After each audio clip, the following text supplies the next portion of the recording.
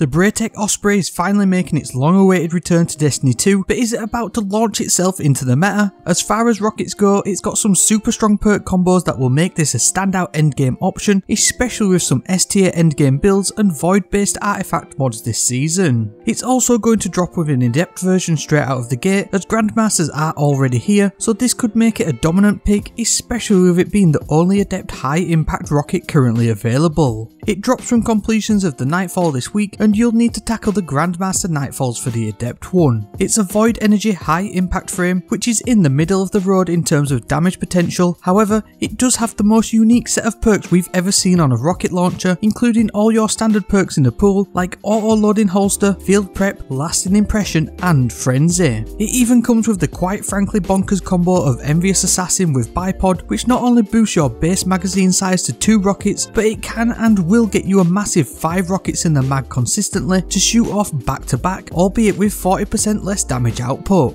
Bipod is getting a rework though in a future season, so it might be worth keeping one for its moment in the sun. However, this combination right here is what you should be going for, as it has excellent mod synergy from the seasonal artifact out of the box, and it all makes this hands down one of the best rockets in Destiny 2. At a base level, this combo is going to give you an excellent damage boost for just using it, as well as dealing excellent area effect and damage over time, which is something you just don't see on legendary rockets. Cluster bombs is in the third column, which is super rare on rocket launchers, and this will boost your damage output by 23% if all clusters hit the target. But the beauty with it here is that it can essentially extend the damaging blast radius of your rocket launcher and trigger volatile explosions from the Destabilising Rounds perk. This is the first time we've ever seen Destabilising Rounds on a rocket launcher, and I know that heavies aren't everyone's favourite for ad clear, but when you've got excellent special weapon options, a high-end yellow bar destroying rocket launcher won't go amiss. Plus, if you're killing trash ads near a boss, you're going to make them volatile, and ultimately this will add a serious melt factor to that boss, especially if you're stacking any endgame damage boosts. Impact casing is going to buff the damage caused by direct hits, and remember you can put on the adept big one spec mod on the adept version to push out its damage potential.